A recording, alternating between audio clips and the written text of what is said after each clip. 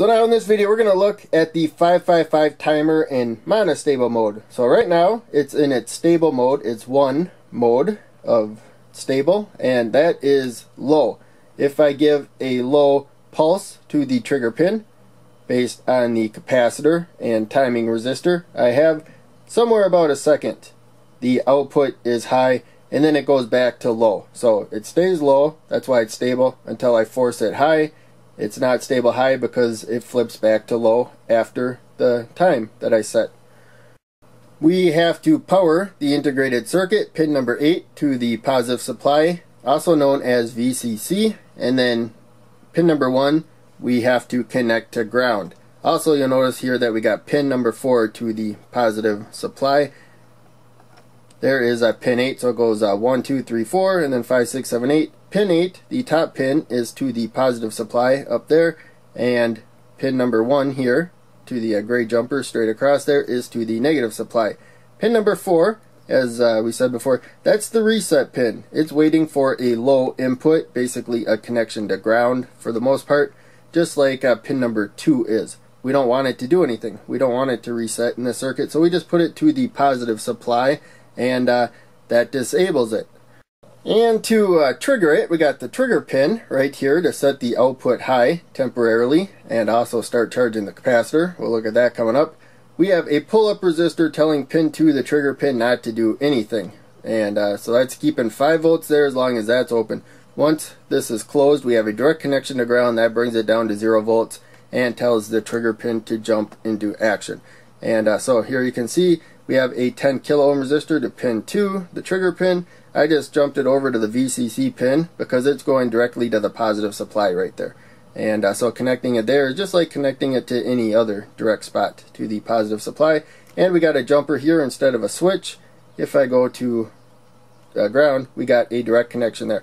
I can also go to the positive supply, doesn't matter. The other side of this resistor is the positive supply. No currents going in or out of the input pin, and so that's just fine too. If I hold that there, actually it'll keep the output high. But in any case, you just give it a quick pulse, and then the timing jumps into action. For the timing, we have a capacitor. Now, pin number 7, when the output is low, so the blue LED is lit up, that means it's connected pretty much directly to ground right there. Same thing with pin number 7. It's connected pretty much directly to ground.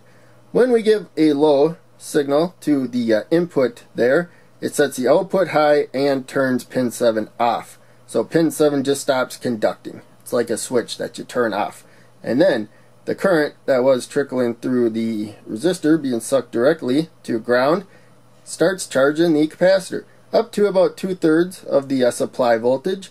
And then once it hits 2/3 of the supply voltage, so a larger value resistor will take more time to raise the voltage of a particular capacitor. Larger value capacitors will take more current for their voltage to rise.